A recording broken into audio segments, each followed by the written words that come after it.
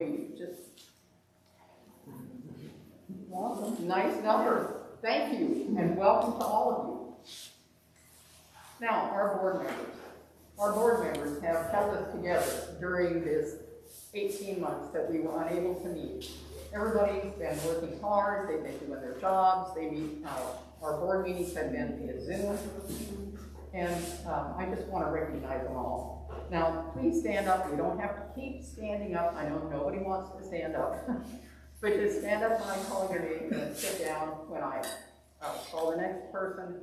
And everybody, please hold your applause till the end. Assuming there will be applause. Okay, Kate Bordeaux is our newest board member. She's our representative for the MNPS Council of Chapters, and she is a walk leader. Gail Finney. I don't see Gail today. She is our newsletter chair, and she puts out our newsletter each month faithfully. Dave Manley, website manager and historian. Mary Ann Owens, secretary and hospitality chair. Bobby Rogers, chair of the grant committee as well as education and policy. Barb Siebel, client survey chair and website calendar manager. Linda Wilson, treasurer.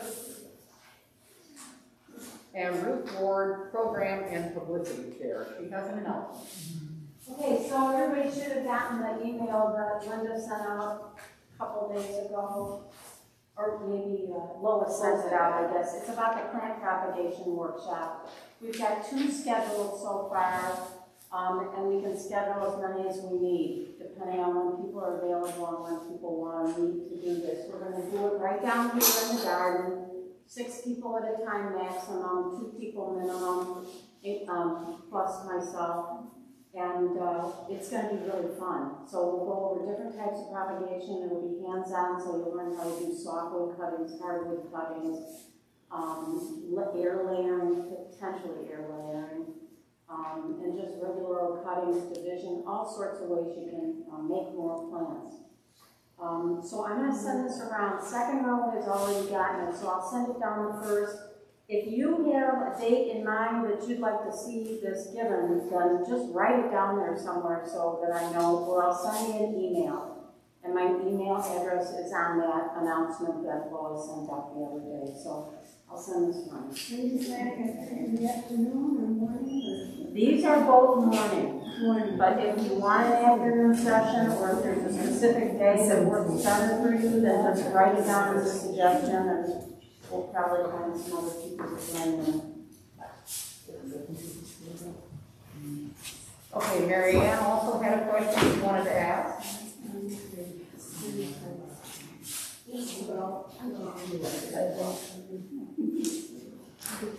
We used to have refreshments, which was punch that I made up from juice and so forth, and homemade goodies. Is anyone in favor of doing it again? Or it was suggested to me to buy some kind of snack that was wrapped, but that's going to get expensive. I don't think you're going to find cheap snacks. So, hands for going back to having punch and homemade goodies. No, okay. If I could say, maybe after the pandemic is more over, you know. Well, I could get like cookies or stuff from the store rather than making something myself. How many would be in favor of that kind of a snack? I think because there's not that many that are in favor of it, that we'll just let things slide for a few months, you know. Okay. Okay, these are our agendas. Somehow we didn't tell people to pick them up, so take one, pass it around. This is just what's going on today, if things go well. Okay. We got an award last year. We got an award for outstanding chapter in the state of Florida. All of us are amazed, surprised, shocked, stunned, and puzzled. Like, what on earth did we do to, it's not something we applied for. Now, it's back there on the table, it's a nice plaque.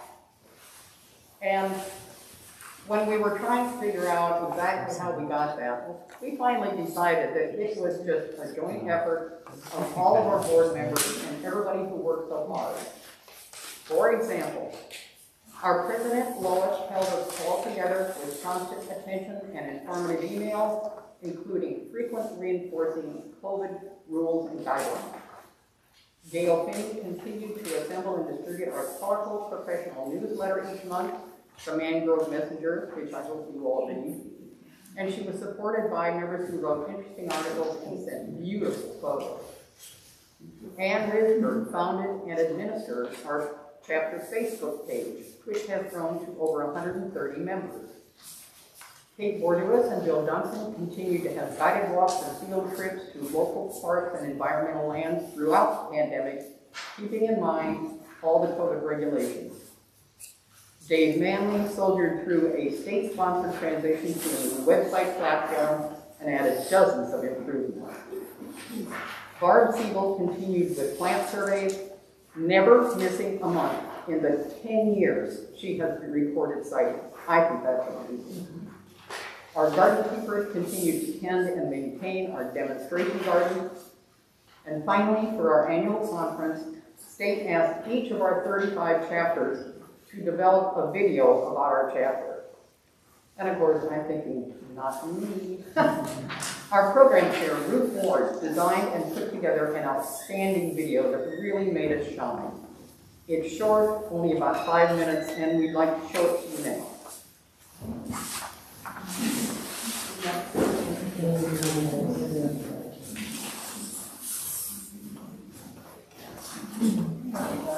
I'm here to introduce you to the Mangrove chapter of the Florida Native Plant Society.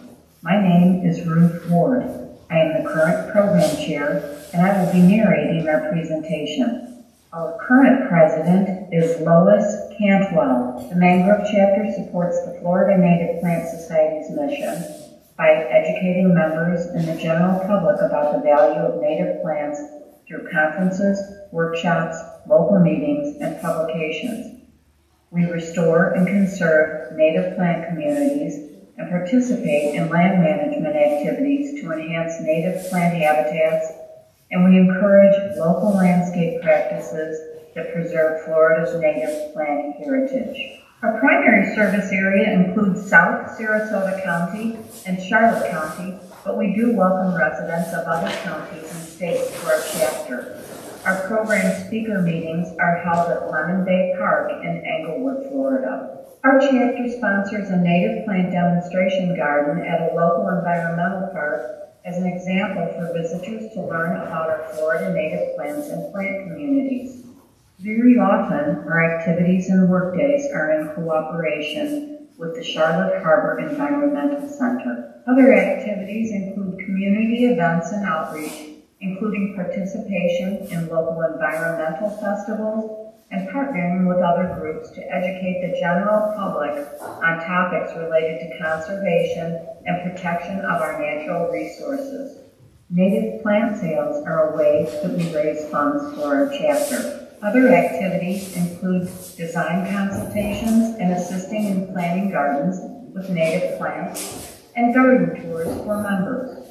A very popular activity, especially over the last year, are the walks that are led by volunteers at local environmental parks for members and non-members. The Mangrove chapter manages a grant program which assists in funding local native planting projects in the community. Members often volunteer at local environmental parks and preserves. The Mangrove chapter maintains a Facebook page for members and non-members. Plant inventories are used as educational tools on our field trips, and plant surveys are performed as part of an ongoing phenology study at a local environmental park. In the spring, our group sponsors an annual Plant Native Day with speakers, hikes, and plant sales. Regardless of where you live, we invite you to join us by becoming a member of the Mangrove chapter of the Florida Native Plant Society. The best benefit is knowing you are helping to protect Florida native plants and contributing to the long-term viability of our native plants and native plant communities. Our organization supports the science-based conservation of our floral heritage and of the wildlife species that depend on it. Contact our membership chair, Linda Manley, if you'd like information on becoming a member. Thank you for watching this presentation. Please see our website for complete information about our chapter, our activities, and our mission.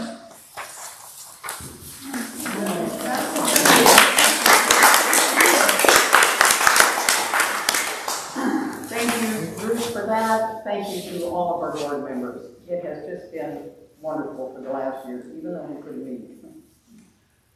And now we pause for a commercial message. Okay, everybody has commercials, right? You might notice that when I was going through the board members, a lot of them had two titles, like web manager and historian, like program and publicity, like environment and, and anyway, we have way too many double responsibilities, and we would like to change that.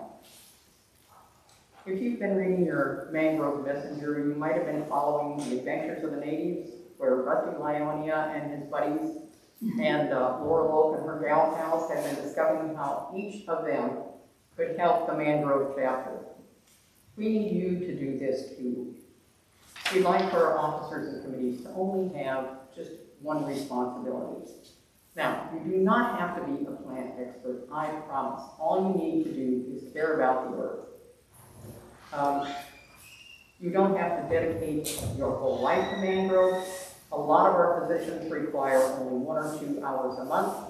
A lot of our positions can be done from your home, just at your own convenience. A lot of the positions can be done as a snowbird. Lois has been a snowbird, and she's been our president for 7 years. So everything is possible. Down at the bottom of that green agenda that I just handed out, there is a space where you can check things that you would like to do, how you would like to help us. We'd love to have you all fill out one of those, and you can give it to me, you can give it to Mary Ann, you can leave it on the table, you can leave it on your chair. I promise we will find it wherever you leave it. But I'd love to bring back, 25 or so of those when you leave. Now, on with the show. Let me introduce Gerald Thompson, our newest Mangrove chapter member, and the environmental program coordinator here at Tech. I'll let him fill you in on the rest of his background.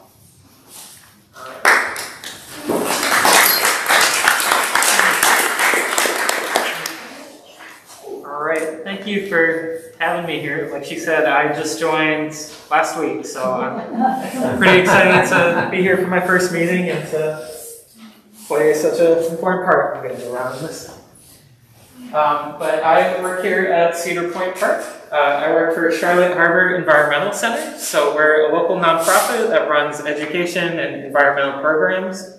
Our main property is down in Punta Gorda. It's called Alligator Creek. This is our secondary property. Right now, I'm the only employee here, which means a lot of the volunteers with this organization have been a huge help in so many facets of this position. But the good news is we did just hire a part-timer, so he'll be starting next week and he'll be right there. So very excited, and hopefully he'll follow my suit, and after 10 months of working here, he'll join too. So, how many have never been to this park before? Okay, so a good number, welcome. The park is about 115 acres, bigger than it looks from the road. We're mostly pine flatwoods, like you see out this window. And then there is a pretty good portion of tidal mangrove swamp, especially back along the Jeep Trail is a really good spot to see those. And then we have small pockets of scrub habitat too. So I'll talk a little bit more about the park and myself as we keep going. All right, so my background's how I got here. I'm born and raised in Sarasota. My parents still live in Sarasota. Right now I just live just up the road from here, but I'm a local boy. I started working at Mount Moraine as a high school intern, and then I went and studied at Nova Southeastern University. It's on the other side of the state in Fort Lauderdale, and what I studied there was I graduated with my bachelor's in marine biology, and then I also got my minor in writing, of all things. But while I was there at school, they actually had a really cool program where one of my professors was good friends with Dr. Marty Main from University of Florida, who started the Florida Master Naturalist program. And we were able to get an entire college course designed around becoming a Florida Master Naturalist. Before then, I thought plants were cool, fun to look at, didn't know much about them, but liked them as much as the next guy. And that was like a crash course in the, here's everything you need to know about plants, and here's how you can never go anywhere without noticing an invasive plant again. So, yeah, my school was in Fort Lauderdale, and our unofficial school mascot was the giant iguana that lived out by the ponds. His name was Iggy. He got dethroned my senior year by a bigger iguana named Ignacio. And I was actually way up high in a tree and got to watch that battle go down. And then while I was in college, I started actually working for Moat. So I started there as a high school intern, but I worked for them down in the Keys. They have a coral research facility down there, and I was leading summer camps. So for a college kid, you couldn't ask for a more perfect job. I was getting paid to live in the Keys and take kids out diving on the reef. I got to go every 2 weeks to dry tortugas. I got to help with coral planting. And now that I know my plants, I really want to get down there more and see all the cool island plants living down there. But this coral that I'm diving with here, that is called pillar coral, and that is critically endangered. It's actually very close to going extinct in the state of Florida. So I like to say pillar coral is my favorite animal, and I was really lucky to get to see it working in that job there. And then most recently, before this job, I worked with something a little smaller. I worked at a job up in Yulee, right on the Florida-Georgia border, on a program breeding this bird right here. This is the Florida grasshopper sparrow. This is the most endangered bird in all of North America. So they live in Florida dry prairie, which is an open grassland in Florida. Very few trees. It burns every 1 to 2 years. And they've got very specific habitat requirements. There's only 3 areas in Florida where they still survive. And there were less than 80 left. This has been the 3rd year of the breeding program. I was there last year for the 2nd. But only 80 left in each of the last 3 years. This program has released more than 100 back into the wild. The problem is even massive success, still most of them are going to die or get eaten or something. But last I read, numbers are back around 125, so the population's growing again.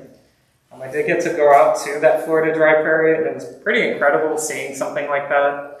You know, kind of a forgotten piece of Florida. They say about 99% of that Florida dry prairie is forgotten.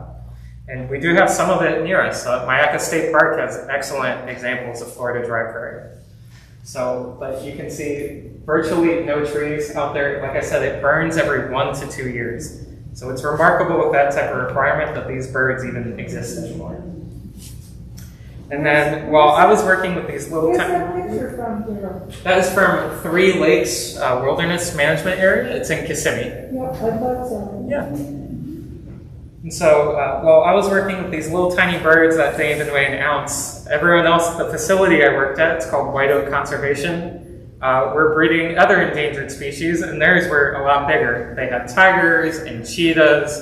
I looked out my window and saw white rhinos.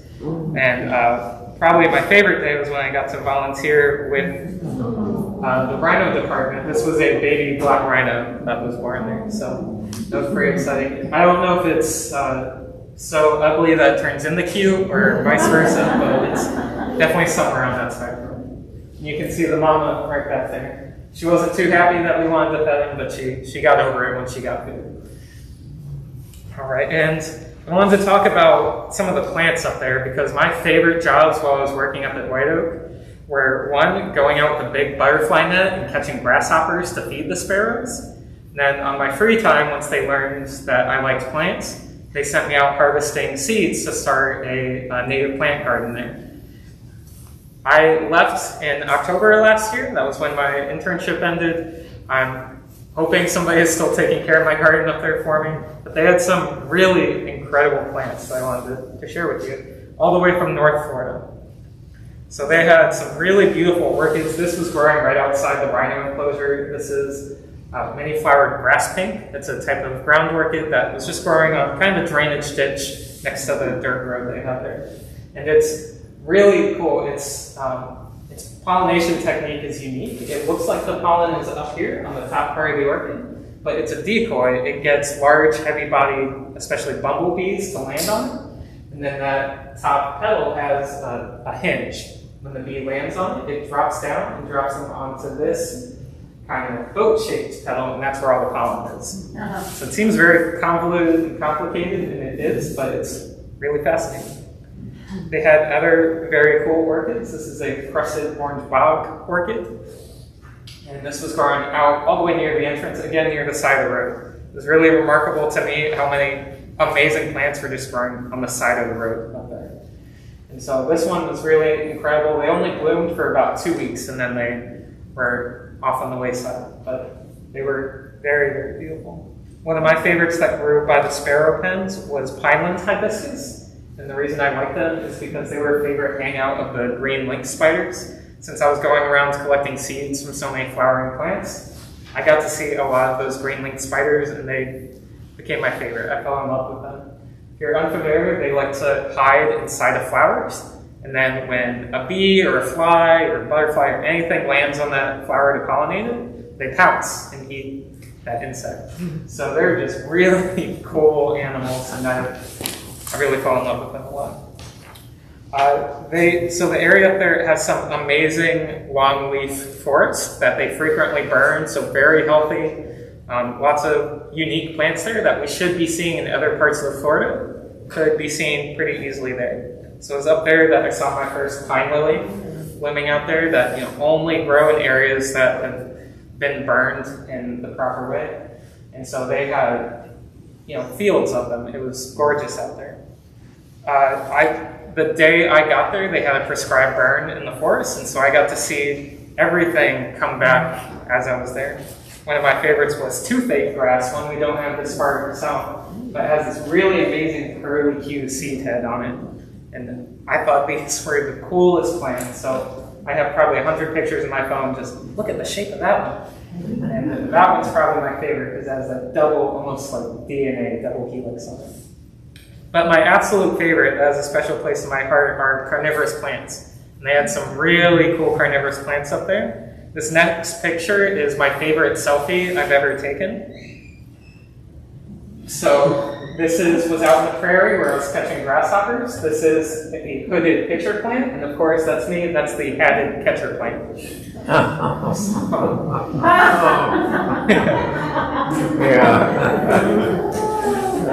But it was pretty incredible. They had probably about an 80-acre field that just had big patches of pitcher plants like that just dotted all around. Incredible wildflowers. There were turkey and deer and coyotes running all around me when I was catching the grasshoppers. It was a really cool, special place to be that I'm sure you all, being plant fans, would also appreciate as much as I did. So a little bit about Cedar Point now. So this building that we're in, a lot of it is brand new. So last year, around March, there began a remodeling project. Last March was kind of the perfect time to start remodeling because the world ended. And so it was a really good time to close the building. And so what you see in here is brand new wood floors. These windows behind us are brand new. They used to be sliding glass doors. Those shelves built around the windows are only a couple months old now. This wall and TV I'm standing in front of are brand new. New paint job, a lot of it's brand new. So Bobby had my position for a long, long time before I did, and she can probably tell you just how incredibly different it looks now than what it used to look like. So. And then I came on. I can't take too much credit for the remodel. I was hired in January, and then I started here at the park toward the end of February. So the remodel was basically done by the time I got here, but it was bare walls with nothing on display. So I've had a lot of fun kind of putting these displays together, and it's still absolutely a work in progress. We still have plenty of open room where we could put out more displays. And Charlotte County, this is County Park, they have committed to investing over $100,000 just to remodeling this building for future projects in addition to what's already here. So every time you guys come back, there's going to be something new and exciting going on inside here. Exactly like what I was saying, it's still a work in progress and still adding to it. And then one exciting thing that we have in the park that is starting as of about a month and a half ago is our bald eagles are back. And so their season officially began last month. If you go behind the building, there's a kiosk back there. You're going to turn right on the Gopher Tourist Trail. If you keep following that, eventually you'll hit yellow chains that stop you. That's where the eagle nest is. So if you take that trail, we have scopes set up to help you find the nest. Now these guys are kind of being a little weird. They're not on the nest consistently yet. They're there early in the morning, late in the day.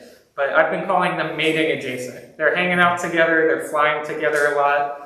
I don't think they've really started laying in the nest yet, but give it another month and they'll probably be on the nest a lot more to where you'll be able to see them on that nest pretty reliably.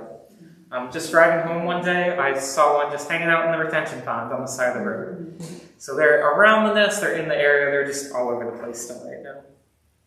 Last year, they did have one female chick, that's her, and she stayed around for a long time. She stayed until almost June before she finally fledged and went off. So she'll take about 5 years to mature, grow that white head, and then she'll come back to somewhere in the local area again. So they go and kind of wander their teenage years, and then once they hit maturity, they come back to the same general area that they were born in. We just had a really big event in the park that was very exciting. It was our haunted Halloween festival. And so, were any of you able to come to this? Okay, well, it was a lot of fun, also a lot of very hard work. We had live animals on display up here, we had a haunted trail, we had food trucks here, we had crafts for the kids, pumpkins for sale, all sorts of stuff going on. It ended up being a big family affair too. My mom came and helped run the craft table. My dad was the chainsaw man on the haunted hike. So it was a lot of fun to put together. We were planning this. We talked to other organizations that have done Halloween events. We were expecting we'd get a few dozen, maybe 50 people a night. We had over 100 every night. For the whole event total, all 4 nights combined, we had over 600. A lot of the people had never been to the park before. And it ended up being a nonprofit. It was a really great fundraiser for us. So the event was a huge success. First time we've done it. Can't wait to have it again next year.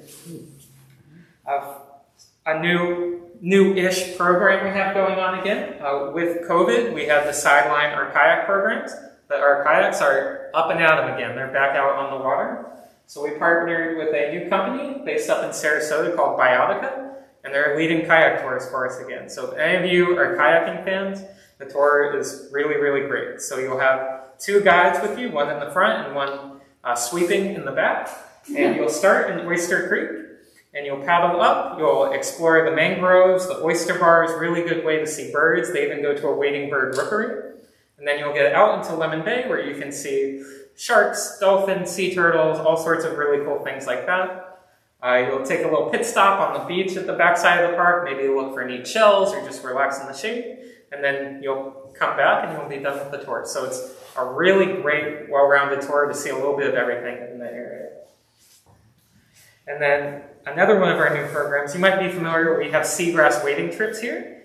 And those are very fun. Go see a different plant that you might not think of when you're gardening, seagrass being a plant, but it's really great to explore out there. But we've been doing those for a long time. One of the new ones we're doing are nighttime seagrass trips, where you can come. We start about an hour before sunset, and we'll get out to the water right at about when the sun is setting. That way you can see the sunset over the water. It's really beautiful, but really it's so you can get more comfortable before you get into the water. We don't want to be pitch dark and then just say, get in. So you'll get accustomed while the sun's still out, and as the sun's going down, you can see some of the crepuscular and nocturnal animals coming out. And so you see we're all wearing green headlights. We have specialized lighting situation that we use for these. We tried it when we were doing a trial run with bright white LED headlights, and the fish and everything were getting super stressed out. So we went to green headlights, and it gives it a nice spooky feel. But green penetrates the water really well without being as harsh as the white LED. And we also have red glow sticks in the buckets. Most sea life can't see the color red. It's the first color that gets filtered out in water.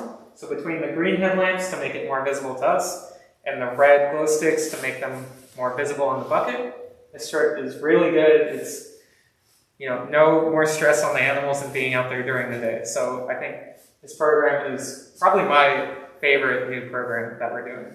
We do have one coming up on the 19th, so it's at 4:45. So that's next Friday, I believe. And we'll meet right here, right in this building.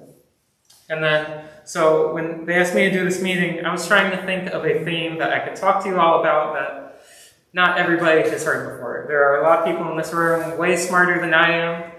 And so I wanted to think of something maybe that not everybody has heard everything about already. So I wanted to talk about that little building off in the corner of the parking lot. It's called the Cookie House. And so the Cookie House is a really unique building, and it's really special that we have it here on property. So it is the only remaining building of an old marine lab that was here in Englewood. It was called the Bass Biological Laboratory. If you're familiar, just up the road, there's that Publix shopping center, the Publix and the Office Depot. That's where the property used to be. That and the road right next to it, that was all the property of the lab. Since that got developed, most of those buildings were demolished, but they did save one building, the Cookie House, and relocated it here to this park in 2006. And that was a pretty big endeavor. It was mostly funded by the construction company. They they took on a lot of the cost of transporting it. Even with that, it still cost the county $60,000 to relocate it. So it was a pretty big expenditure to move it here.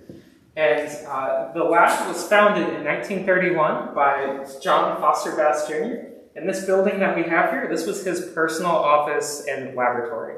So it was kind of like the boss's office on the property. And so here's a picture of getting it loaded onto the tractor and moving it. It had an entire police escort and everything. And so it's really amazing that we have it here still preserved today. You might notice one part of the building I haven't filled out yet is the shelf over here. I've been in touch with one of the descendants, John Foster Bass IV, which if you live in Englewood, you might know the name. He's a local photographer. He still has a lot of those original artifacts from the lab, as does Moat. Moat has a lot of them too, Moat Marine does. And we're hoping to make this entire shelf an exhibit dedicated just to the history of the lab and to Cookie House. Also, maybe possibly get Plant Society involved. They just added a really beautiful sidewalk out there, and we're hoping maybe spruce it up and add some really cool native plants out there as well. But I just wanted to share a couple pictures and history about the lab. That's what it looked like when they were building it. So this is John here and his wife Elsie. And this building is really unique. It is the only building of this construction type in the entire state of Florida. So John was from Chicago, and when he moved down here, he used building styles that he was more familiar with from the Midwest. Even in the Midwest, this is still a pretty uncommon building style. So no one's really sure why he did this. This was the only building on the property that he built like this, but for whatever reason, he decided to build it like this. So what he did is he cut pine logs into thin slabs, and he laid them standing upright like a coin standing on its edge, and set them into cement. And the cement was both a mixture of concrete and sand that he dredged up from Lemon Bay. And so it's a locally sourced building out there. The pine trees that he cut were from his other home right around the corner on San Casa. So it's just a very unique building style, and like I said, the only building type of its kind in the state. And it's called Cookie House because residents thought that the wood slats, it looked like brown cookies on a white plate, so that's what they nicknamed it. And the wood is still in remarkably good shape. If you go out and look at it after this meeting, you can still see the bark is still preserved on some of those old pine logs. So it really is a remarkable feat of unique architecture. That's what it looks like on the property of the Bass Lab. And so it wasn't just a laboratory, it was like a whole community. So they had an orange grove, they had an apiary where they raised bees, they had employees' quarters, they had a boathouse, they had a main laboratory, and several other buildings. They also had a windmill and a water tower, so it was really a sprawling property, almost like a small little town. And this is what the inside of the house looked like. And beginning in January, the county will do open house tours of it. And what's really cool about this picture is the paper towel rack and the sponge holder right there are both still in the building. So, like I said, the building was built in about 1931, so about 90 years old, and you still got the sponge rack sitting in there. Don't know how it survived, but it did. It's pretty remarkable. And the lab was important because it had a lot of firsts in the state of Florida. That's also just a good picture to see the water tower and windmill. But the lab was Florida's very first full-time marine science lab. The next closest one was all the way up in North Carolina. So it was really the first full-time marine lab in the South at all. And they picked Englewood because it was really close to lots of different habitats that they could sample. Close to the Gulf, close to the bay, had several freshwater creeks that they could explore. So it was really a perfect spot. And Englewood had very few people back then. So it was still kind of a pristine area in the 1930s when they picked this location. There was a lab down in Dry Tortugas, but that was only there in the winter. They didn't stay down year-round. This was the first one that stayed full-time year-round. They were also the first non-government-owned lab in the state of Florida, and they were the first co-ed research center in the state of Florida. They were open to just about anybody that wanted to come, man, woman, just about any background you can think of, they were welcomed at the Bass Lab. And so it had a pretty remarkable history. So like I said, it was open to really anyone that wanted to come use the lab. As long as you wrote a letter to Mr. Bass and said why you wanted to use the lab and how it would benefit you or benefit your researcher, he pretty much let you come and do whatever you needed to do. He did charge you $1 a day to use the lab and then $1 a day to live on the property. I'd love to spend $1 a day living in Englewood now. One unique thing he did was he also asked the residents to write a poem about their stay. And in Moats Archives, they have a lot of those poems that people wrote about their stay in Florida. So you can hear about, the mosquitoes and how bad they were, or, sitting around with the other scientists around the campfire, or going out fishing for sharks in the middle of the Gulf and, middle of the night. So there's some really amazing poems written by the scientists here. And then they also were an important part of the community. So they frequently had residents coming for parties, campfires. They had school field trips just like this with a child probably 8 years old holding a live octopus. And one of my favorites that they did that Mr. Bass has actually talked about was they had a huge Halloween party every year. And seeing some of their old Halloween costumes, there's some pretty good pictures out there. So I believe that's actually Mr. Bass in the shark costume. And so there were lots of famous scientists and naturalists that came through Bass Lab that were huge in the state of Florida and all over the country. So some prominent people that came through, this was Mr. Bass himself. They had a pair of French bulldogs that lived on the property, sleeping inside his shirt there. He began the lab in 1931, like I said. He unfortunately passed away in 1939. So he didn't get to see the lab flourish for very long, but he was a really important part of it. Without him, there would be no Bass Lab. Also, his wife Elsie, after he died in 1939, she ran it for the next 5 years. So right after the Great Depression, the advent of World War II, she was running the property and running the lab.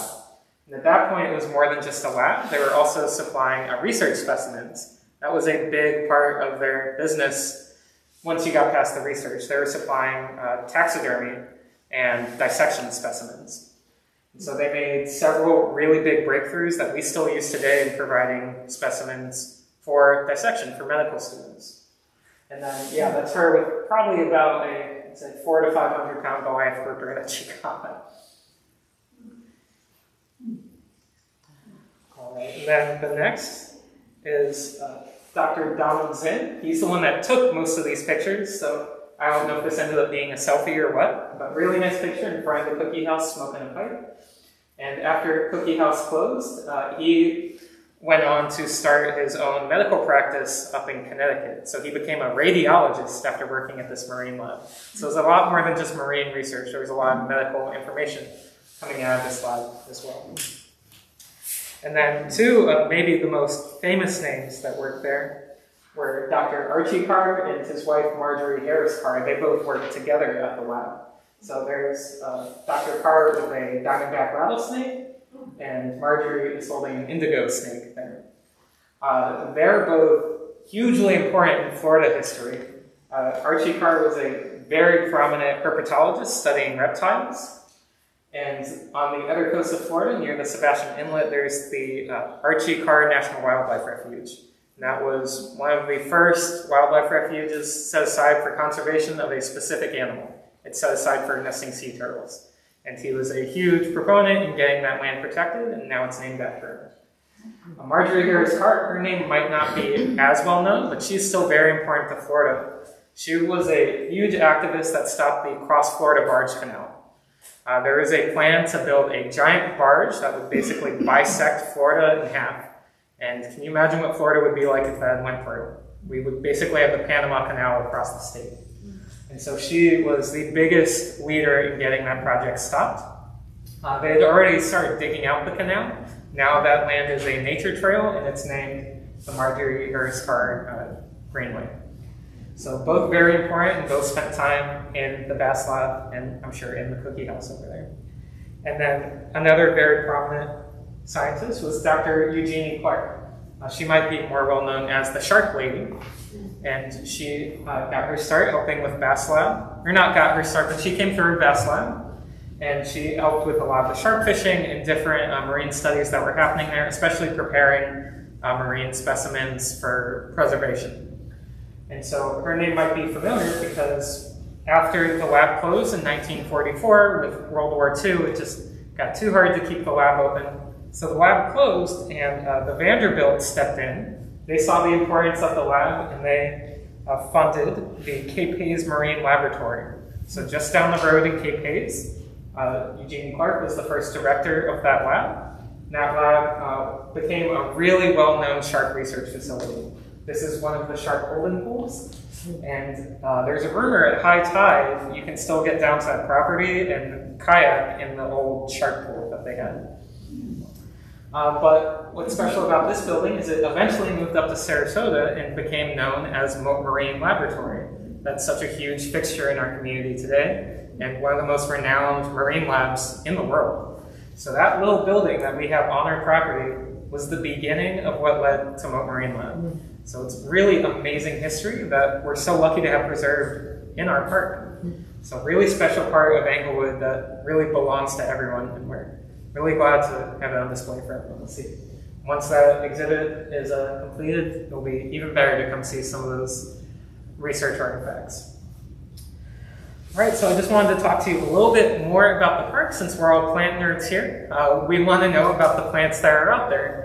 And so what has been blooming, I know some of you might be snowbirds, and so you might be just getting back and you want to know about what's blooming out there right now. So if you were to go out and explore after this, what you would see. This first one, I'm going to kind of eat my words because you would not see this time of year. But we have tar flower, and I'm putting that because, oh my gosh, it was a banner year for tar flower this year. I saw more tar flower this year than I've seen probably the rest of my life combined. So it was a really amazing year. I could even see them blooming on the side of the road driving down Placida Road here. And so we did have a few populations of it here in the park, which was really good to see. If you're not familiar, tar flower is very sticky. That's how it gets its name. It's as sticky as commercial flypaper, but it's not carnivorous. It doesn't eat the insects it attracts. So no one is really sure why it's sticky like that because it doesn't make sense. You're kind of killing the bugs coming to pollinate you. So it's still a mystery why they're so sticky like that, but they're a beautiful, unique flower that we have here. One that's still out there, but it's mostly done at the moment, is the lopsided Indian grass. If you walk right, like you're going to see the eagles, there's really great patches of it. along that first loop of the Gopher Tortoise Trail. They've lost most of their flowers and seeds at this point, but you can still see the stems on there. And they get these really beautiful yellows and reds in the seeds, and when they kind of flow back and forth in the breeze, it's really, really beautiful. And they're called lopsided Indian grass because the flowers only grow on one side of that central blade. So they're just another fascinating, unique, beautiful species that we have here in the park. One that is blooming but kind of on the downturn, but you can still find some out there, is goldenrod. Goldenrod's another very prominent fall wildflower in Florida, and they're really great to see out here. I'm very lucky to have them. And one that looks pretty similar that is blooming like crazy if you walk down to the end of Jeep Trail right now is yellowtop. So there is lots of yellowtop blooming at the end of that trail. It's really beautiful if you get a chance to walk down there and see it all. Like I said, the end of Jeep Trail. One unique plant that we saw right around the Halloween festival is this giant orchid. That's a cell phone picture, so not as professional as the other ones. But we had a couple out on the Jeep Trail. And so these are pretty large. It almost looks like two large palm fronds coming off of them. And then you get the central flower head. And they're still blooming just a little bit. They're mostly in seeds at this point, but you can still see them out there along the Jeep Trail. So I've seen at least two out there, and they should still be out there. So pretty cool to see. Orchids have a special place in my heart. Like I showed from North Florida, I started with 2 orchids. Florida has the highest diversity of orchids in North America. So if you're into orchids, you're in a good place for them. One that's also popping off right now that we're seeing a lot of is saltbush. So these are really beautiful plants that are just loaded down with flowers. The females have really pretty small white flowers, but to get the really pretty ones, you want to find the males because they have long, fuzzy, almost cotton-like flowers. It really looks like a giant, almost cotton tree when you find those full ones. And then, not exactly flowering, but one I think is very cool, one of my favorites, is our state tree, the sable palm. We sure do have a lot of them out here, and they're starting to get a lot of berries on them. The berries are a really important food source for a lot of the migratory bird species coming through Florida that we're starting to see this time of year. And the berries, to me, are delicious. If you're into edible plants, can't recommend sable palm berries enough. They have a hard outer coating, but once you get into that, very tasty. To me, they taste a lot like grapes. Other people say dates, but very, very tasty. And I also recently learned about sable palm. So, you know, these berries used to be flowers, kind of late spring, early summer. Each one of those flower spikes can have over 80,000 flowers on it. Just this one tree, you see maybe 5 flower spikes coming off of it. That means you have one tree with hundreds of thousands of flowers on it. This is an incredibly important plant to pollinators. If you're looking for plants to add to your own landscaping, this one is a massively beneficial plant to have around. And then last thing, like I said, it's just myself here. Starting next week, I'll have a part-timer, but I rely on a lot of help with volunteers. So I could definitely use help with several projects that we have going on. One very relevant to this organization is the garden parties. So every Monday morning, I'm not sure if they've started just yet, but they'll be starting very soon. Volunteers will be out working in the garden. So it can be something as small as trimming and weeding, it can be planting new plants, it can be potting some for meetings like this. But I'm sure they would definitely love more hands out there for the garden parties every Monday morning. We also have our maintenance parties, which don't sound as fun, but they do a lot of trail maintenance here. So without them, we really wouldn't have hikeable trails out here. And coming in the winter, if you're interested in invasive plant control, the county comes in and works with our maintenance volunteers, and they do a lot of invasive plant removal in the park. So if that's something you're interested in, you want to come and get some exercise out on the trail, they could absolutely use more help with that. We need more guided hikes leaders. If you want to flex your plant knowledge and just talk about the local habitats, we have 7 other parks that we lead hikes at. And some of you do lead hikes already, but we could always use more. If you want to get out there and either join or lead the hikes, that would be a huge help to us here. Staffing events like Halloween. Like I said, I had to have my parents come. I had my sister and brother-in-law drive all the way from North Bradenton. Couldn't have done it without them. So I had lots of volunteers that came to help, but we could always use more to make those big events like that possible. So if you ever want to come and you want to be the chainsaw man out on the trail, we've got a spot for you. All right, and then just working in the office. If being outdoors and the heat and the rain maybe isn't your thing, you could always use more help up here. So whether it's helping in the building, setting up, helping set up displays or signage, doing computer work, could use a lot of help doing anything like that as well. If being in the AC is more your speed. And there's plenty more. If there's anything you want to help with that you have an idea for, I'm not going to turn you away. So if you have a great idea that you want to lend a hand for, I'm all ears. And that's it for me. So thank you for letting me come talk to you, and I'd be happy to take any questions or talk about the park more to anyone that wants to hear me speak more.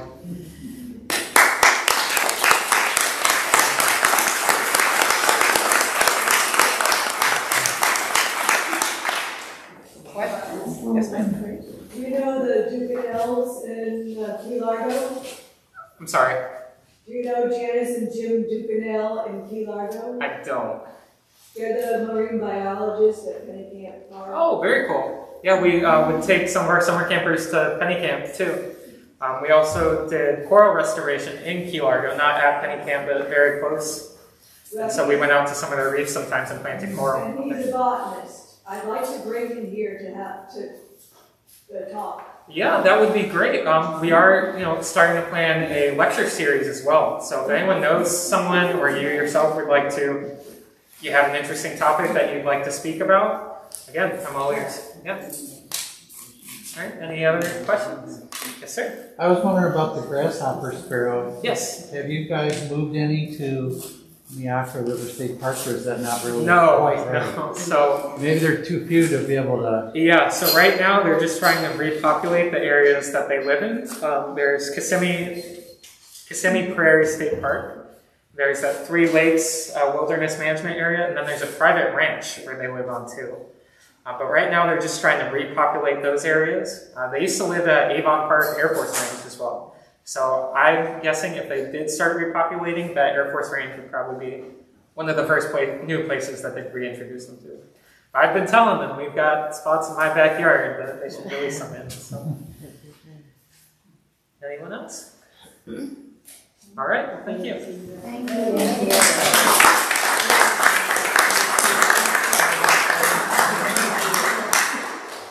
Just a few closing announcements. Number one, before you leave, look around at all the exhibits. It's wonderful. He's got some cool stuff here. He's got a lot of skeletons and stuff that he got from here and there at Wolverine and whatever. So look around. Also, don't leave before a plant raffle, because your little red ticket might get you a plant. Beautiful gumbo limbo trees. 3 things that we'd love to have you join, pay attention to, read. That is our Facebook page. Join our Facebook page. If you just type Mangrove Chapter into your Facebook search blank, you'll come up with our chapter. A second thing, the Mangrove Messenger, our newsletter that you get every month. It's a wonderful newsletter. It's got all kinds of information in it. And go to our website. The website also has information. Most of these places are going to have all of our walks, all of our meetings, any events, special events that we have, like Plant Native Day. And we will also have some walks and events from like-minded organizations. Other organizations who want to protect wildlife, who want to preserve the plants and preserve the land from development. Just pay attention to all these publications that we have available, because they're just chock full of information.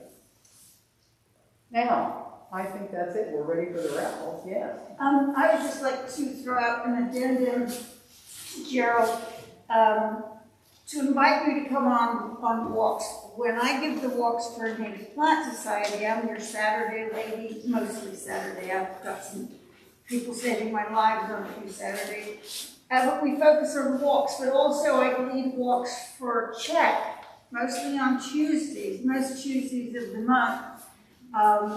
And when we do those walks, we also focus on native plants and particularly ecosystems. So it's just not identifying checking off species, but it's the interactions, the successful interactions of the entire community. So I invite you to join me on those. I'd like some new faces. I keep telling the same story to the same people year in and year out. So I'd like to see some new faces. We always begin at 9 o'clock in the parking lot. And I don't see the list, Gerald. But my first one is at Amberjack. My very favorite walk starts on the 16th, Tuesday the 16th. And we actually go mountaineering. We go 13 feet elevation gain, and we see a lot of difference in the landscape over those 13 feet. So I do invite you to join me. Are there any other board members? Oh, yeah, I'm doing Shamrock Park. And if you can't make that Saturday one, I'm also doing Shamrock Park on Friday the 12th. I can't get enough of Shamrock Park. That's for the county. So you're welcome to Shamrock on either the 12th or the 13th. Most all of our walks are on our website, so just go there. Look under the news blog. Yeah, pace walks are on the website. Yep. So we've got our website too. It's checkflorida.org. Check is CHEC for Charlotte Harbor Environmental Center. So checkflorida.org. You can go to our calendar. It has all of our events. If you're on Facebook, Cedar Point also has a Facebook page where we'll share all of our events. Any other questions, comments? Yes. Along with the plants, I bought 2 books that might just sort of look like they're back here for information. Okay. But they are for the raffle. Okay, good. There are books that are part of the raffle, and somebody brought a puzzle of really pretty flowers. So, anything else before we start the raffle? Okay. I want to just tell you that we have a book here that we like everyone to sign in at. Right. So if you haven't signed the book and gotten a ticket, then please do. I'm going to read the last 3 numbers of the ticket, and when you get the magic number, you can go to the screen. 957. Okay.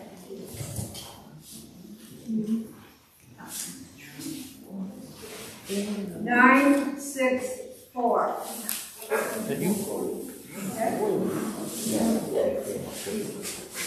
148. That's me. 954. Oh,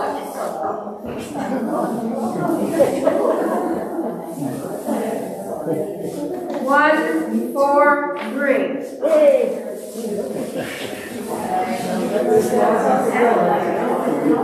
961. On both sides. 144.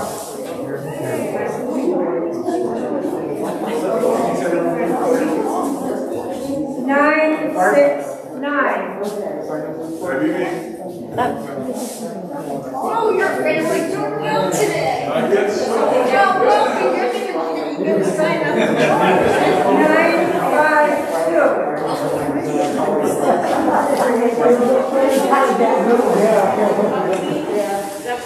No, it's Ron Capital. Take one of these two. No, we got this. I say this is yeah, that's what I say.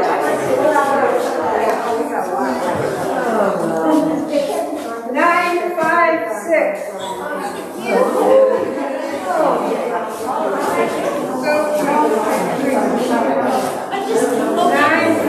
959. What, 959? Yeah.